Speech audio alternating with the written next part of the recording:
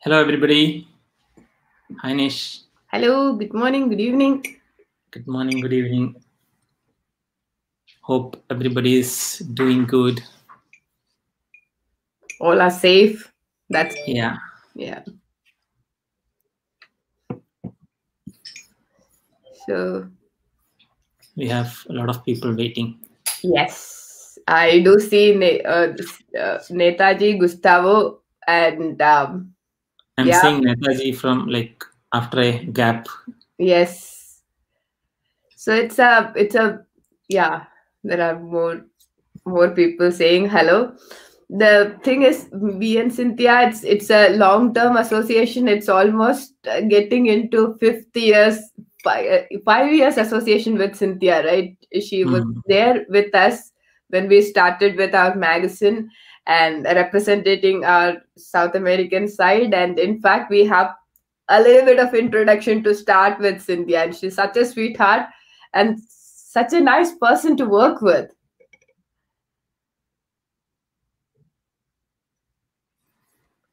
And yeah, I'm just all checking. good.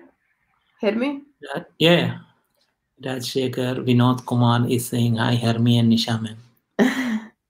Rajshekhar K is saying hi, Nisha ma'am. So let's start with an Today introduction. we have a very interesting person from South America, basically from Argentina. Cynthia, today we are introducing you Cynthia Bandurek. She's a naturalist and an ecologist who works closely with us, basically Paws Trails. She works with us as a contributing editor from South America. She take care of all the articles and editing from that part of the world. Today, Cynthia will be talking about her views on the important role of the macro world in our ecosystem. She'll share the photographs that she has been taking from Argentina and Ecuador. So let's welcome Cynthia. Hello. Hi, Hello, Cynthia. hello, Hermes and Nisha, and hello, all the people in the other side of the screen. Thank you for being there. Thank you for coming and doing this presentation for us. And thank No, you for being with us. That's Yes. it's a very long journey. yeah, It's 5 years, almost 5 or 6 years. It's getting into. So thanks a lot on behalf of Post Trails Yeah, and Cynthia is one the of other. the backbone and one of the pillar of Yes, Paws Trails. yes, from the South no. American pillar. Yes. Thanks. The fact is, thanks to you because it's a pleasure to work with you, and it's a pleasure to work in such an amazing project. So I am happy to be able to put a little of me in this amazing project. So yeah, thanks to you. That's what For built the team. yeah, thank you. All right, the screen is all yours. You can start with Okay. a little bit of introduction and then go ahead with the photography. Okay, thank you. Well, so, as I say, Hermes says, I am from Argentina. I am an ecologist, naturalist. I am nature photographer, and I am specialized in macro photography. Yeah, but let's start. I will speak something about a little bit about technique. Then I will speak about biology and evolution and nature. And then I will speak a little bit about conservation. And then at the end of the presentation, I put a picture of my chair because I know all the people want to know how I work. So, at the Yes. end of the presentation, you will see a picture of my entire equipment. Yeah? Great. Okay. Okay, so let's start. Yes. And first, I want to talk about what is macro photography for me. Yeah, I can change wait. Yeah, what is macro photography for me? I don't know if I changed the screen. Yeah. And for me, it's a way to discover a completely new universe that our own biology prevents us. Our naked eyes don't allow us to see, but luckily, we have macro photography to enter into this amazing world. And through the lens, you will discover new structures, shapes, colors, and even behaviors. And for me, this is exciting because I am into photography, but I am even more into biology and evolution. So through the lens, I can discover the ways nature finds to survive and learn about amazing strategies. And think about this. Over 90% of life on Earth is smaller than your finger. Imagine you can do with macro photography. Okay, now, technically speaking, we are doing macro photography when the subject in our sensor appears with the same size that has in the real life. We call life size. So we are talking about 1-to-1 magnification ratio. And what is magnification ratio? Magnification ratio is the relation between the size of the subject and the size of the subject in our sensor. Yeah, and considering the magnification ratio, we can talk about different kinds of photography. We have close-up if we don't reach 1-to-1 magnification. We have macro photography if we have 1-to-1 magnification ratio. We can talk about extreme macro photography if we go beyond 1-to-1 magnification ratio until 10-to-1. And we have micro photography when we go beyond 10-to-1 and we need microscopic lenses. And now, yes, I know macro photography is a technique that involves some complexity because all the parameters are on the stream.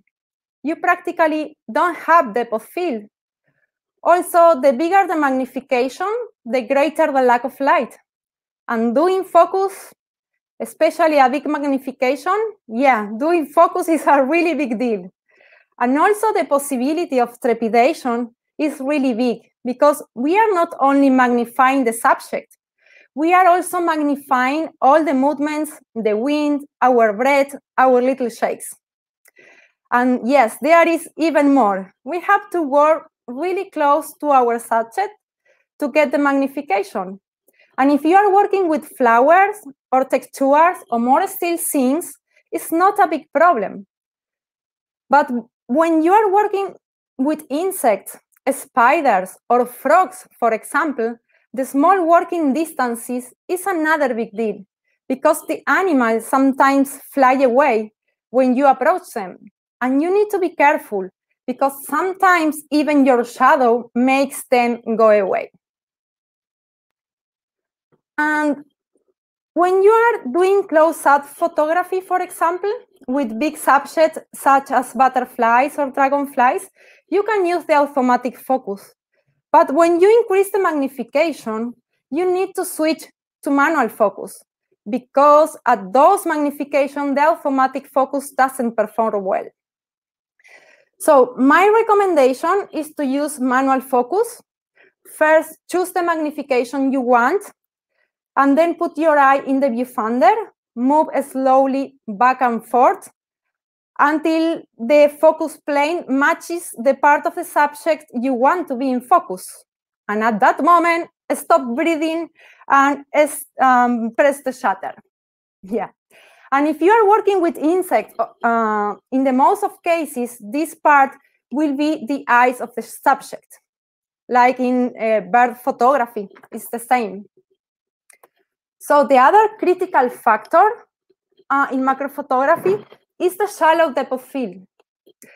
I used to work with close-up apertures to get a bit more of magnification, or a bit more of depth of field.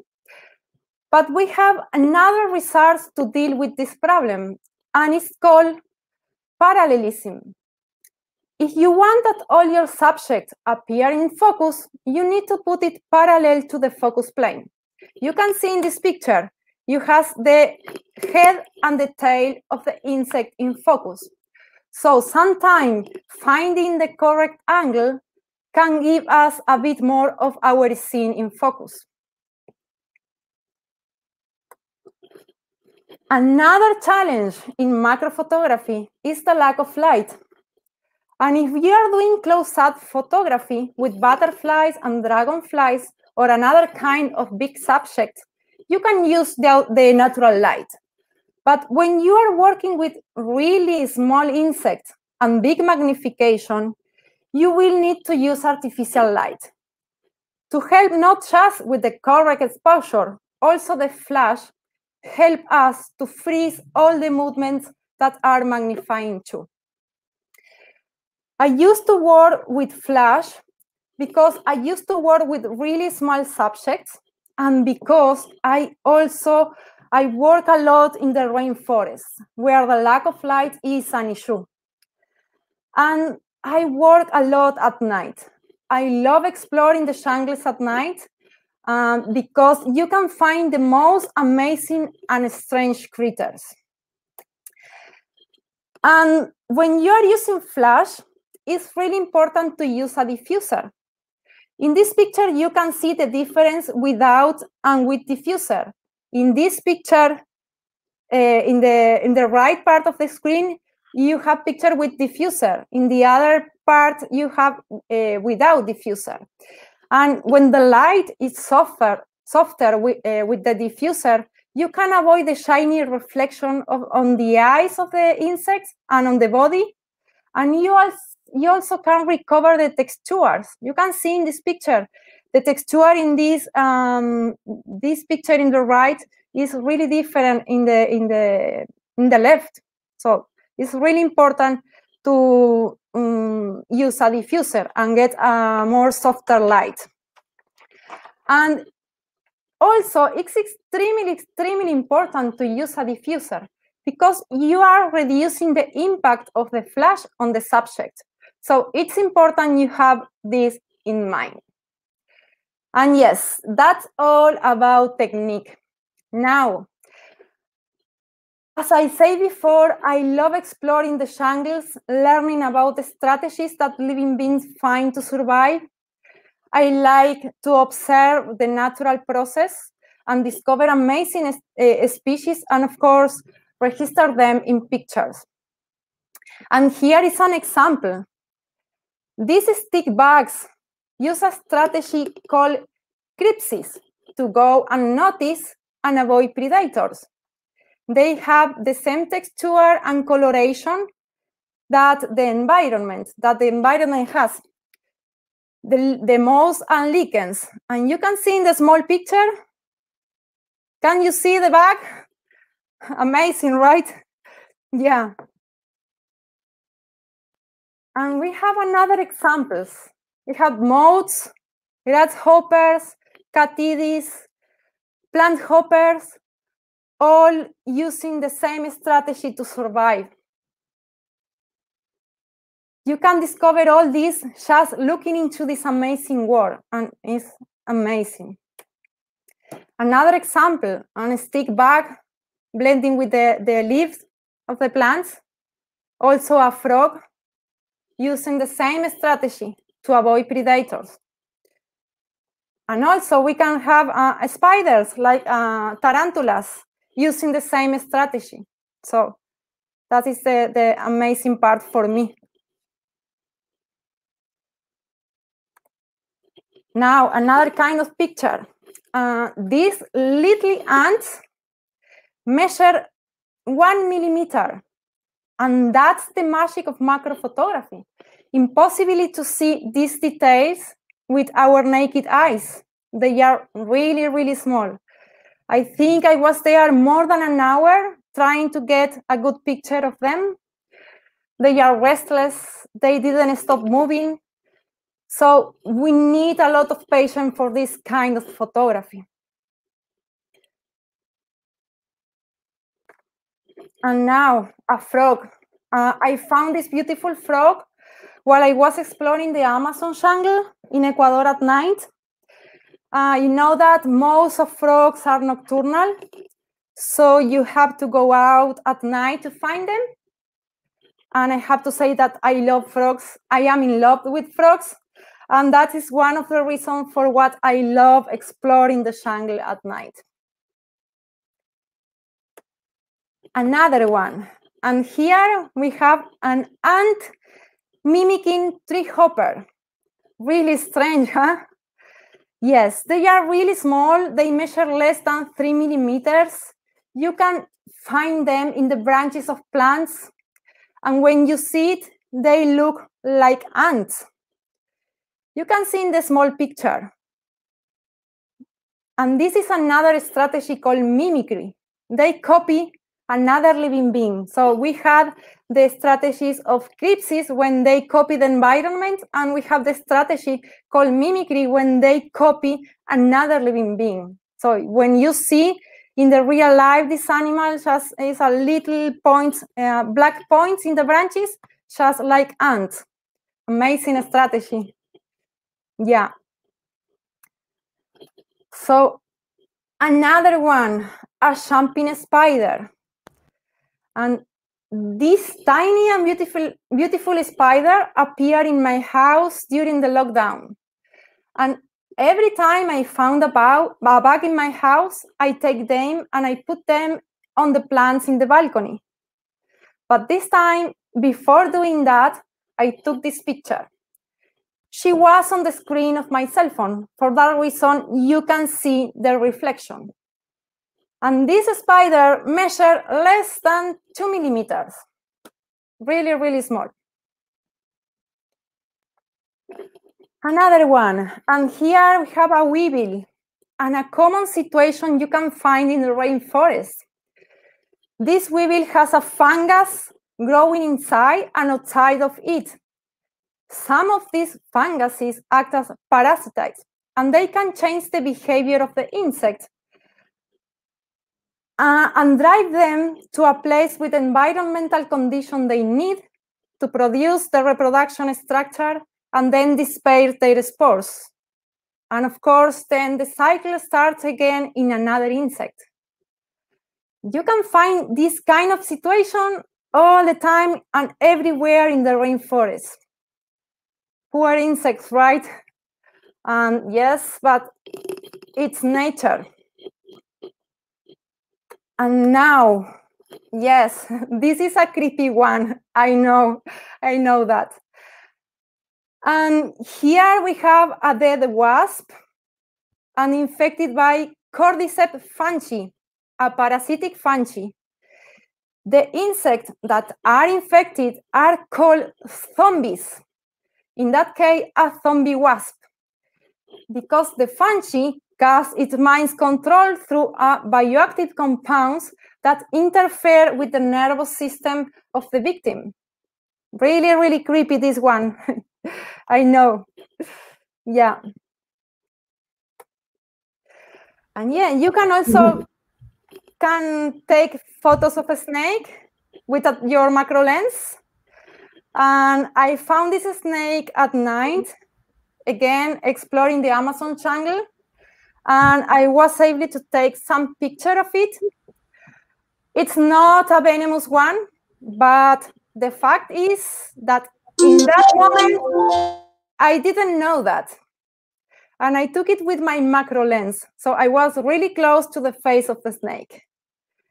I have to say that I love snakes. Yeah, I love photographing them. I love to find them in nature. Okay, and here another extreme situation you can find if you look at this tiny worm, a caterpillar that sadly is not going to reach to be a butterfly. It's parasitized by a wasp. The wasp injects the eggs into the body of the caterpillar, and inside the body of the caterpillar, the larvae are born and feed on the caterpillar. And when the times arrive, the larva of the wasps will go outside, breaking the cuticle of the caterpillar, and begin to weave the cocoon on the surface of the caterpillar. And you can see the situation here in the picture. You can see the cocoon on the surface of the caterpillar. And once the metamorphosis is complete, the wasp will have reached maturity and may live, while their host will die. Yes, it's another creepy story of the natural world.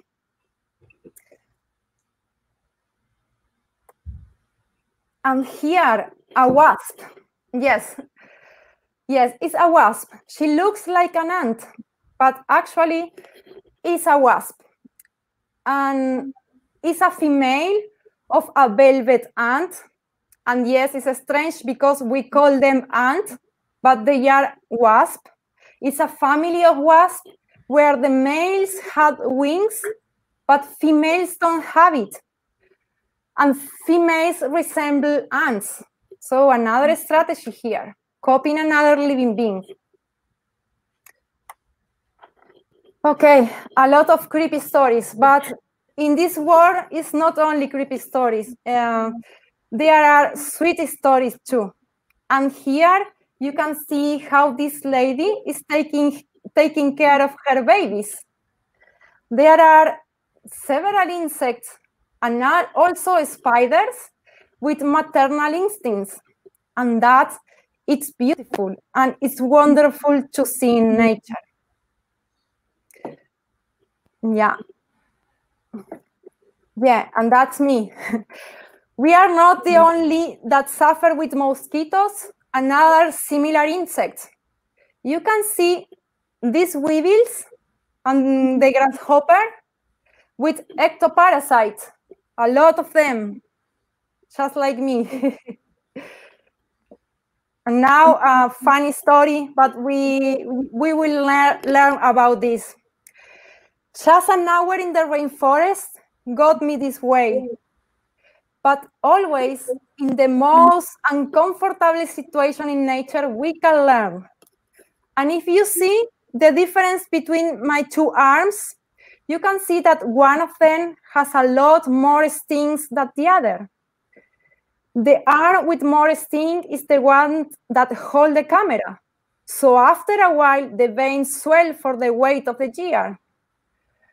The mosquitoes and other flies, as sandflies, use sight and smell to detect the carbon dioxide we exhale and can detect heat through infrared vision. The primary source of infrared radiation is heat and thermal radiation. Any object that has a temperature above absolute zero radiate waves in the infrared band. So my arm with the shear clearly radiates more waves in the infrared band and is more detectable and seem more delicious for them. So even in this uncomfortable situation, we can learn about nature. Yeah, and you can also discover the predator hunting or feeding behavior, and you can register them, but also you can learn about it. In here we have a stick bugs, a jumping spider feeding on a fly, a rubber fly, another spider. Yeah, and the same here. We have frogs feeding on insects, a spider, and another jumping spider feeding on ants. And the same happened with the reproduction and mating behavior. So you can see my picture is not just a beautiful picture about a butterfly. My work is more just telling stories on ecological stories that happen in nature. The same here. You can see the frogs mating, and you can see this frog calling for females. He's a male, and he's calling for females. And you can learn a lot if you're looking for into this small world. And when I say that at night you can find the stranger creatures, believe me, this is a grasshopper, and this one is really big, maybe 10 centimeters. And that jaw is like a guillotine. Amazing, right? And I have to say that I cried of excitement when I found this one.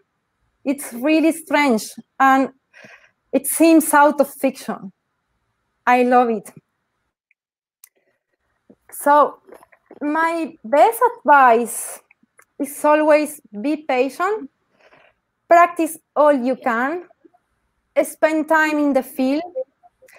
That will give you the connection with nature, and you will start to learn about the behaviors of the subject and the best time of the day for each species, and you will get better shots.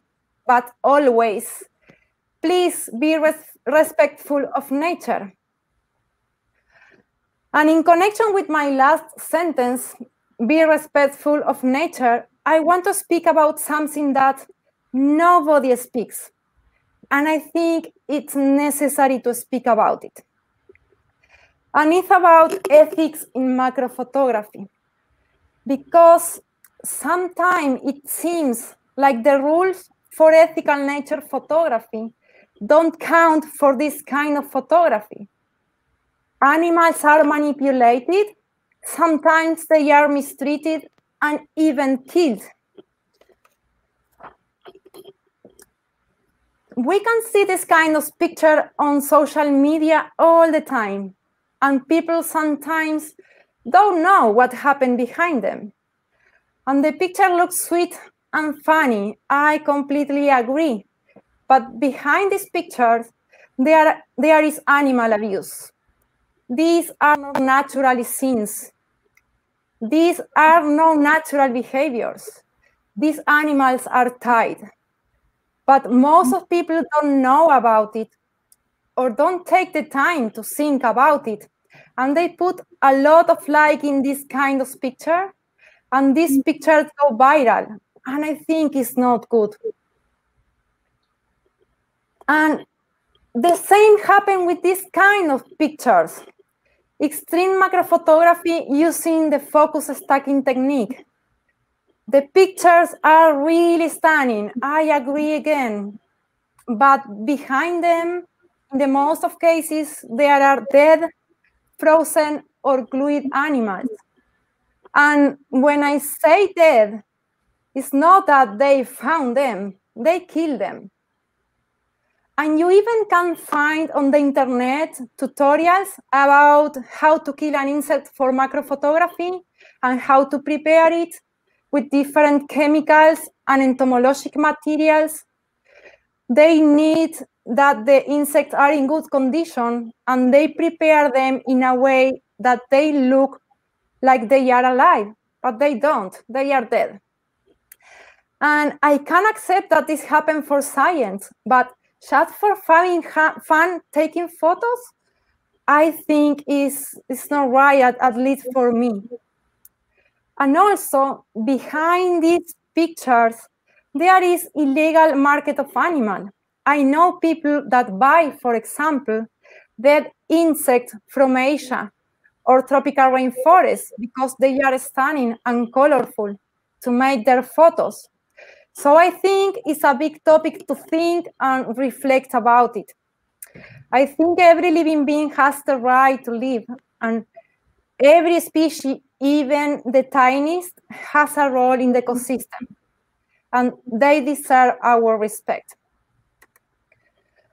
And okay, in connection with that, I am going to speak a little bit about conservation, because when we think of conservation, we quickly think about elephants, rhinos, Africa, big cats. But the fact is that there is a big number of other living beings that are in trouble. And it's necessary that we also think of them, like arthropods or amphibians, for example. Arthropods comprise the most diverse group of animals on Earth. 3/4 of all animals are arthropods. And they are really, really important in the functioning of the ecosystem. And the fact is that we are not aware of that. And for example, arthropods or insects, they are food for species of birds, mammal, reptile, fish, and even humans. There are several human cultures that feed on insects, so they are important. They also pollinate a vast majority of seeds that produce plants that produce seeds, and that includes our crops and includes the food we eat. They also enrich the soil by recycling nutrients. Recycling nutrients and disposing of dead organisms and waste. Imagine our planet without insects doing all these jobs. Unpleasant. Yeah, I believe that. And they also generate products that we take advantage of, such as silk, honey, medicines, waxes, and dyes. And there are several medicines that come from insects. So they are small and maybe not so charismatic, but we need to protect them because the fact is that we need them. It's simple. And the same happens with frogs or amphibians. They are facing a big issue for several reasons, but one of them is produced by a fungus. And if you manipulate them when you are photographing them, you are contributing to the problem because you are transferring the disease from one individual to another. So it's important. We need to be aware of all the situation when we are out taking photos. We need to put nature first before photography, always. And Tini working with extension tubes, macro lens, and in the front of the lens, the Rhinox lens, a close-up lens, the flash, dedicated flash, and handmade diffuser, and with that tripod. And at night, these pictures are at night. I work in the same way. And just I need a flashlight to explore the jungle and also to get the focus. Yeah, but I work the same way during the day and during the night. Yeah, and thank you so much for listening. Thank you so much, Cynthia. It was a wonderful presentation. Awesome. It was awesome. And some of them, look, how do you even see those animals are there when, especially when that particular one, I forgot the name of it, it got the texture of the plant on top of it, and yeah, it's so difficult to understand that it's a macro, no, it's not some maze or it's not some plant. Yeah, I know. You need to spend time in the field, and you need to train your vision, your eyes, to find them in the wild, because it's not easy. It's a big deal also find the subject, because chat butterflies are big, you can see it easily, and dragonflies the same, but these kind of animals, they are really, really small. Some of them has a 1 millimeters or 2 millimeters, so they are really, really small. For that reason, I use the flash, because doing photography with these really little animals is really difficult with a natural light. No, you need the flash for freeze them, the movement. And again, what was those bites? It was only mosquito bites, or it was something else? It was sunflies. There are little flies that feed on blood. So yeah, but it's not a problem for me. I am happy. You saw in the picture I was with a big smile. Yeah, I don't have problem with the in fact, we have a question from Rodrigo. Do you have any advice to not to be beaten by mosquitoes? No. Yeah, that's what even I wanted to ask, because I had some kind of bite from Africa, and it took almost 7 months to clear up the mess, and I still have pain in the same place. So you don't know what is biting you. No, the same. The scars in my skin yeah, I think months, yeah, 3 months, 4 months, yeah, it's what happened. But I am happy in the rainforest, so for me, bites and stings not a problem. Yeah, completely. Yeah, as you said about the species, eyes play a major role. Like we need to look for it, otherwise you will not see. Just for an example, last weekend we had a bird photography workshop. Yeah. So one of the photographer who attended was a macro photographer. His name is Melvin Sunny. So he just came and he after the end of the session he said, I got almost 10 to 15 species of macro subjects.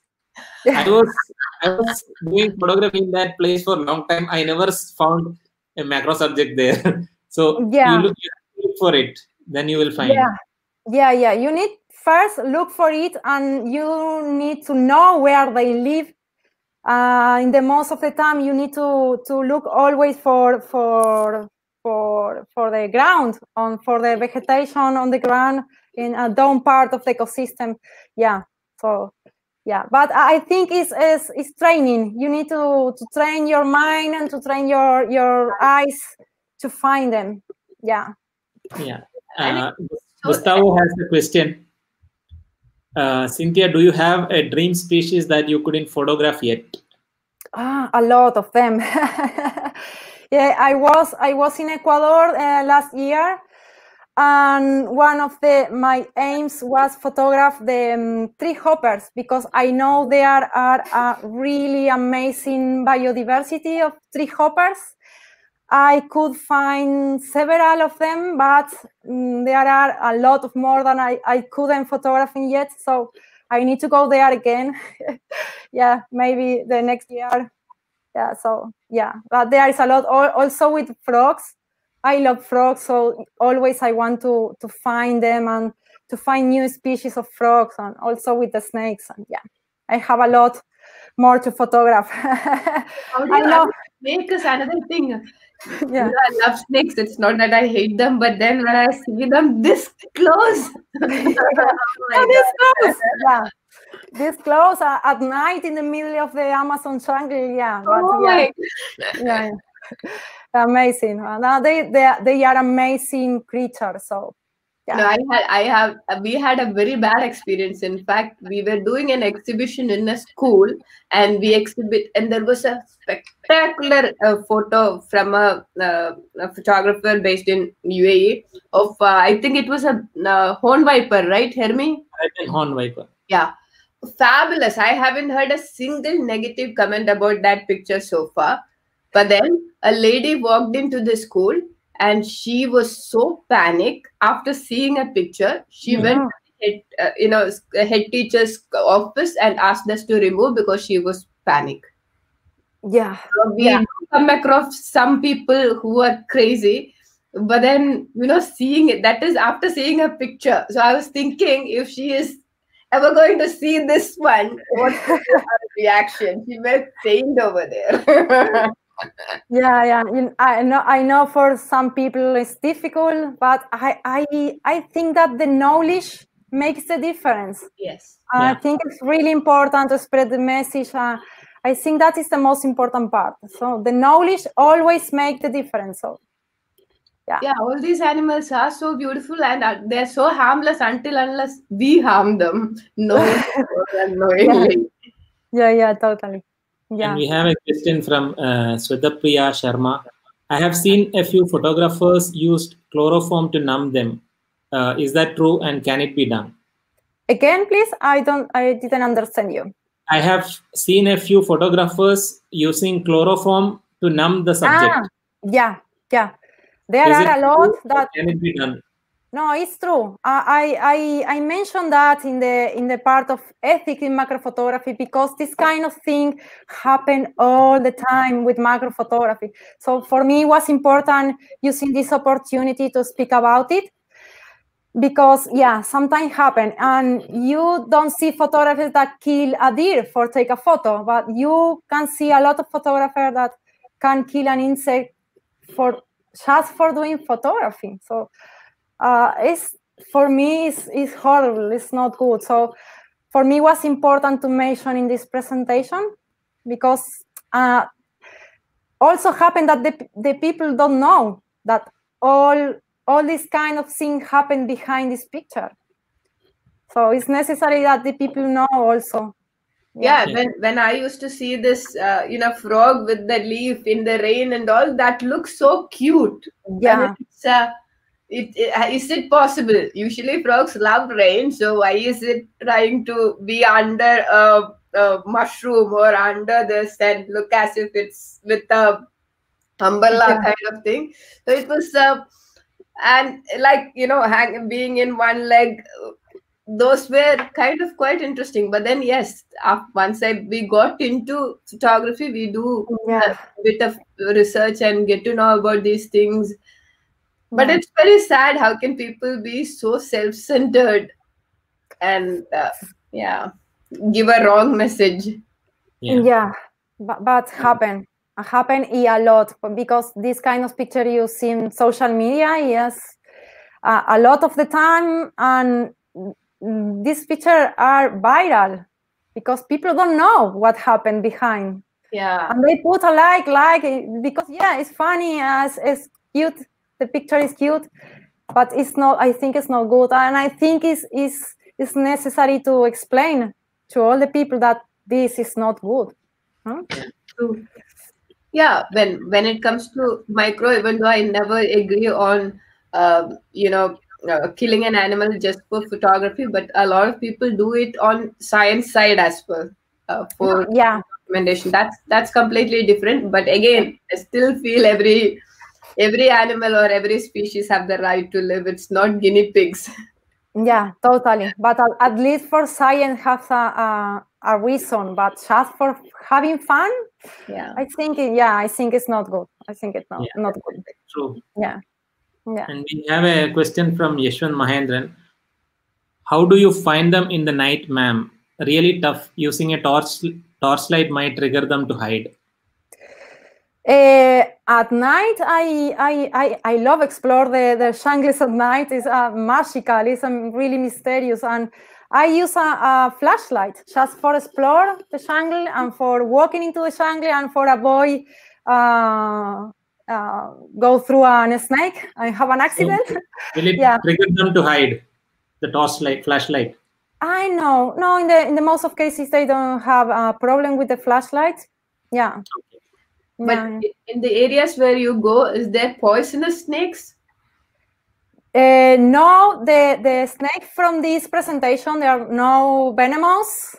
Okay. But is there anything in the area where you go? There are venomous ones? Yes, really, really venomous ones. Also, I was in Costa Rica. I have an encounter with a botrops. It's a kind of a snake. Is really venomous, and it's the snake that more people kill in Costa Rica, for example. I have a really close encounter, and of course I took the photo.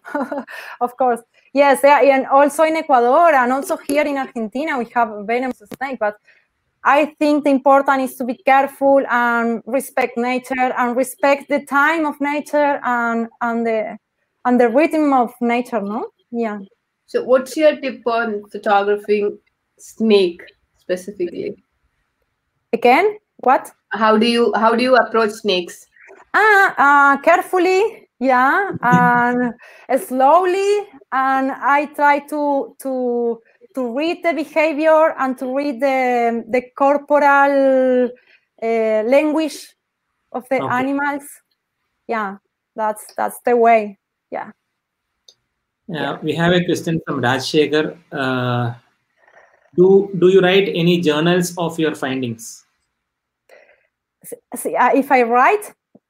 Yeah, do you write any journal of your findings? I always try to share a little comment in my picture when I share in social media, and I am building a part in my website that is called Tales from the Jungle. So the idea is to write about the behind the scenes, but also about all these creepy stories in the jungle and all these kind of stories. Yeah, to let the people know what happened in these kind of places. Yeah. Rodrigo is asking, do you gain much closer with extension tubes on a 100 macro lens? Does it make sense to use all three together? Yeah. I used to work with the macro lens and the close-up lenses in the front of the lens, and sometimes I add the extension tubes, because when you are photographing animals that has 1 millimeter, just with your macro lens is not, you need more magnification. So for that reason, I add the close-up lenses and I add the extension tubes. And in this way, I can get more magnification. And of course, I need to stay more closely to the subject for get the magnification. Yeah. So with all this equipment, with the extension tubes, is the macro lens, and with the close-up lenses, I have to photograph them on just millimeters. I have to stay really, really close to the subject. Okay. Yeah. So people, generally macro photographers advise to use tripod. Yeah. Why are you not using tripod? I don't use it because when you need to work really, really close to the subject. So if I find a bug in a plant, if I need to put the tripod there, I need to put the tripod inside the tree, inside the plant. Okay. And it's a problem. So for me, it's more easily work without tripod, because also I can move in and took different angles, and for me it's more easy. And sometimes, how do you get the sharpness in low light conditions? Yeah, I work with close apertures, something like 18, 22, something like that. And what shutter speed you usually get? And again, shutter speed 200, something like that. But I use the flash for the reason, because with really close aperture and quickly shutter speed, the light is not enough. So you need to use the flash for that reason. Yeah. Great. Yeah. For a beginner, what equipment do you suggest? Anyone you can get. I start with not a reflex camera. I start with a compact camera, a bridge camera, and the results are amazing, the same. So it's not the important equipment, it's important the photographer. And it's important to learn about the behaviors, to learn about the technique, and to learn how to approach them. So that is the important, not the equipment. Can you just explain about the diffuser you made? Melvin is asking. Yeah, it's give me a second. Yeah, this one is my diffuser. It has cardboard, metallic paper inside, just white cloth. That's all. Really cheap. Yeah, really cheap, and works really, really well. Yeah, you put the flash here. That's all. Yeah. Okay. That's great. Yeah. Definitely, it's so awesome. You know, I think the first thing in macro, you really need to train your eyes to see them. Yeah, totally. And there is a concept of stacking pictures and all. You completely destroyed that. Yeah. I think most of the true nature, you know, I know a couple of people, I think definitely at least one or two people who are into micro, who, when I see their work, definitely great work, but these people work closely with National Geography and WWF, so they will have their own reason to do that. But other than that, I know a lot of people who are in social media who do the same, which is quite sad. As an art form, I can understand, but still killing an animal for this is doesn't make any sense. No, in any sense, totally, any sense. Yeah. We need to respect the subject. Yeah. Cost. Yeah. Yeah, so that's all the questions that we have today. Great. Thank you, Cynthia, again. Thank you so much for the presentation. Thanks to you guys. Thank you for the opportunity. It's a pleasure, dear. It was really amazing. Thank you. We have one more question before you leave. Okay. How do you approach jumping spiders? I tried many times and it was difficult. Yeah, it's difficult. They are restless, but you need to be patient for this kind of photography. It's not. There is no secret. You need patience, and train your eyes. And yeah, it's this way. The jumping spider are really restless. They didn't stop moving. You need to have the patience and stay there with them, and and try and practice, and you will get it. That's all. Yeah, totally. Great. And especially the one with it was a very positive thing, using your mobile phone screen as the base, and you got the reflection, and this 2 millimeter thing, 1 millimeter, 1 millimeter thing can project at a different angle, and it's amazing.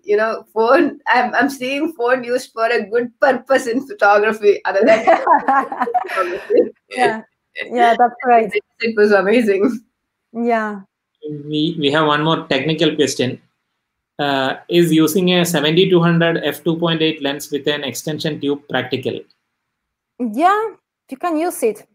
Yeah, always. If you need more magnification, you can use it. You can add the extension tube for a macro close-up lenses. Yeah. But yeah, the difference, the output you get in 70-200 and a macro lens is completely different. Yeah. The common lens, it's different, because the macro lens is building to get the focus really close to the subject. So that is the difference. With the common lenses, you can't get focus close to the subject. You need to stay to a certain distance. Yeah, that's the question. And I think the magnification difference is also different. I mean, I tried. I'm trying a bit of macro over here with all possible things I have, but when I see the result, it definitely the macro lens photography as well as with the other lens, there is a huge difference, but it's fun. Yeah, it's fun. Yeah, and it's great. We have a question from Rodrigo on the diffuser. Do you think that the diffuser shapes make difference for reflection, like square versus circular? Yeah. If I took the picture just with us, we especially, for example, in jumping spider, you will get this shape in the reflection. But I give me a second again. I add this one is polyethylene. So when I add this at the front of the lens, the reflection is circular. Okay. So you can see in my picture the difference if I took the picture with this kind of diffuser or with all this one. Okay. The shape of the reflection in the eyes of the subject is different. Oh. Yeah. In the eye of the subject of a 1 millimeter thing. Yeah, totally. Yeah. In 1 millimeter, you can see what is the magic of macro. You can see 1 millimeter and the eyes as just a couple of millimeters, and you even can see the reflection of the flash in the eyes. That's the magic of macro. And is there any career options we have in macro photography? Again, is there any career of opportunity we have in macro photography? Yeah, I think macro photography is not just a way to practice photography. It's a preparation for the life, because you need to grow inside the patient, and yeah, I think it's useful for the rest of your life then. So that's. See, the problem is when in most of our shows, this is one question we get: is there a way to make a living out of it, whether it is wildlife or bird, or how can you earn money from macro? Is there a possibility? It's the same with bird photography. It's really complicated. I have another job. I work in science in a science institute. So yeah, it's difficult. I am trying get living in that. But no, it's not easy, and the macro is a really close public because it's so specific. Yeah, so it's difficult. But you never know. Maybe you never know. Yeah, you never know. That's true. Yeah, you never know. Okay, I think that's all for today. Thank you again, Cynthia. Thanks to you. Thank you. Thank you. See you next time with another experience. See you soon. Bye-bye. Bye-bye. So that was Cynthia with some amazing images. Oh my God! How do you find them and get to just make this close with a macro? So that was fabulous. Yes. And you can see her works. Hermi can be shared her Instagram handles. Yeah. I'll do it now. Yeah.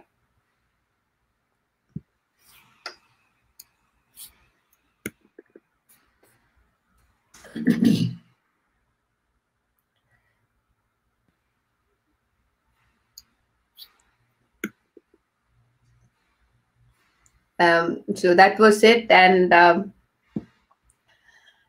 so what's there for next Wednesday, coming Wednesday, Hermi? Surprise. Yeah. When are you going to reveal the surprise? Tomorrow? Tomorrow. Yeah, I've shared the her Instagram ID as well. Facebook and Instagram ID. Thank you guys. Thank you everyone for watching. We'll see you on Wednesday evening with another session. Until then, take care of your health. Use your mask, hand sanitizers, social distancing. It's important. Yeah. So bye-bye. Thank you all and see you soon. See you.